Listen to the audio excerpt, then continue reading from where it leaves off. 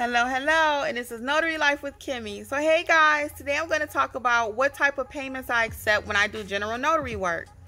So there are many options out there. So I'll go over what the options are and then I'll tell you what I accept, okay? And then actually I'm going to show you what that process looks like as I'm collecting payment after I perform my services, okay?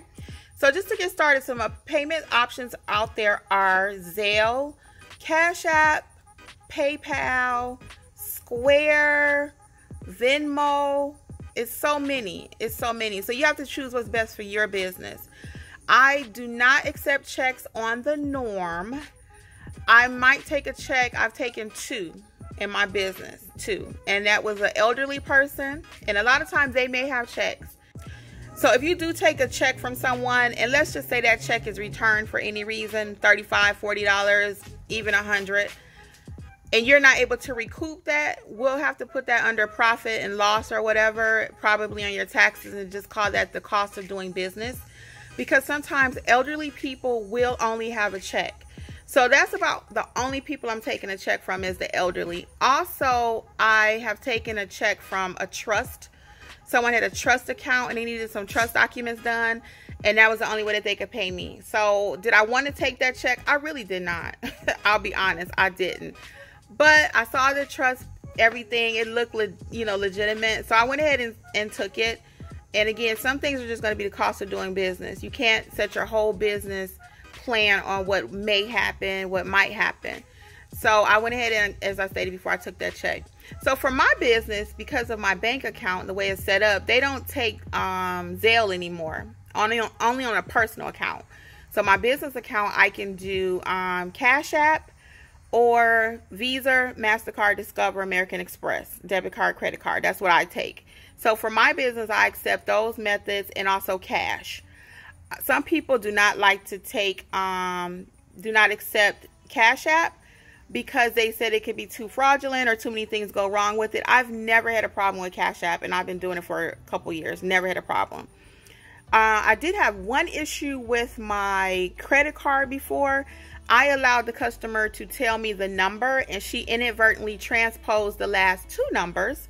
So the payment got rejected. And I was like, well, I know I performed her services. Why would she cancel the payment? I actually called her and I said, hey, I said, this is Kimberly. I noticed the payment was returned. And she said, oh, no, I would never do that. She said, remember, I even tipped you and I gave you a review. Everything was great. So she looked into it and she called me back and she was like, no, I didn't. So she took a few more minutes. I looked into it, and what we found out, and I really appreciated that client. That's why you want to have a good relationship with your clients, because she actually looked into it even deeper because she was so disturbed by my phone call, and she called me back and she said, oh, Kimberly, the last four numbers were wrong and I never got charged on my card.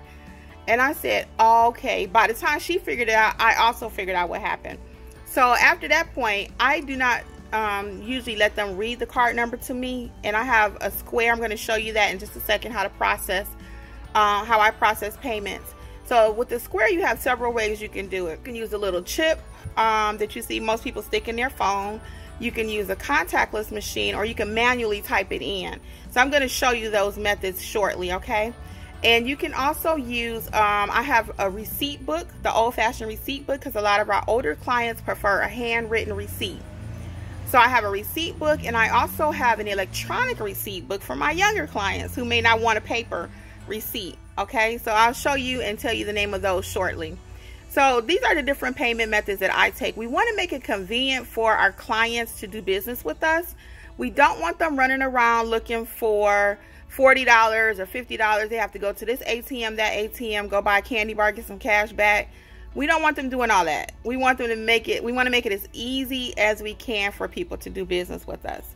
And they will appreciate that. When they say, well, I got to go get some cash. I said, oh, no, you don't. I said, what type of payment do you have? And I usually try to include that in my initial screening sometimes. Honestly, I forget that a lot. But I'll show you shortly how I wrap up a transaction. I've explained what type of payments that I do accept. So I just want to do a mock demonstration with you so you can see what the collection of the money looks like after you finish your general notary work.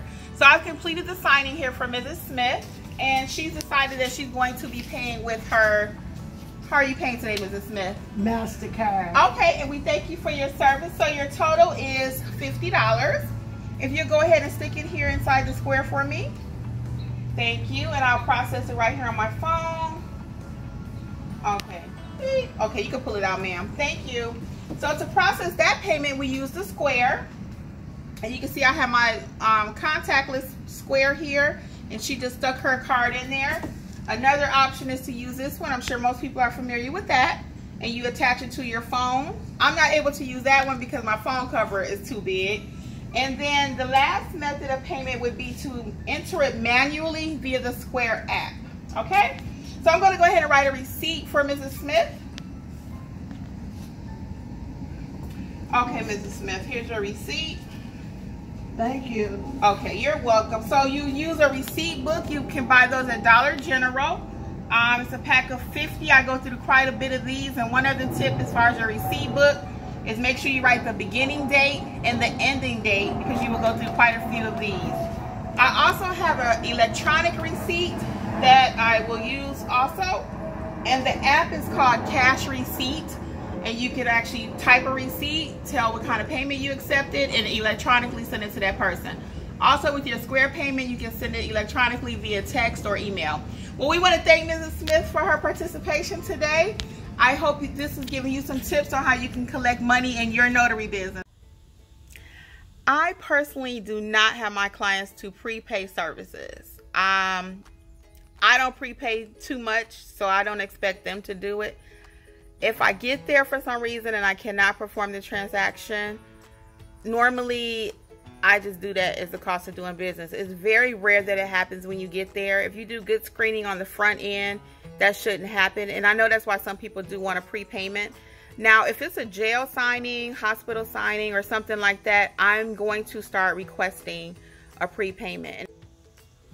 The reason I would have them prepay half of their service call, at least for hospitals and for the nursing home and also for jail signing, is because sometimes it's so many variables with those signings that it may not happen and you've driven quite a ways. Just for example, I had a jail signing. It was going to be my first, and it was 45 minutes from my house, and I was 10 minutes away from the appointment and got a call saying that they no longer needed me as the notary because they couldn't get the person out. I was upset.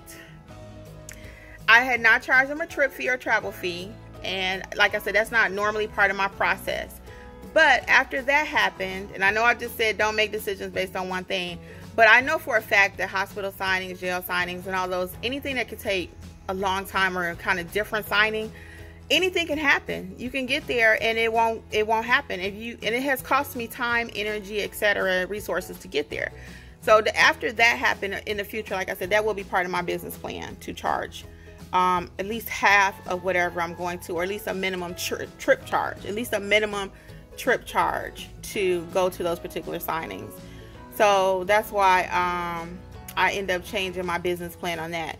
So that'll happen too. As you go through your journey and your notary and your business, you'll find that sometimes you have to make changes. What you thought was going to be a good idea for your business may not be in the long run, or or you have so many different things that happen. You say, I need to readdress that. Okay, so just because you have to change, it's okay. It's your business. That's the best part about this. It's your business. Well, I wish you the best out there. This is Notary Life with Kimmi. Bye.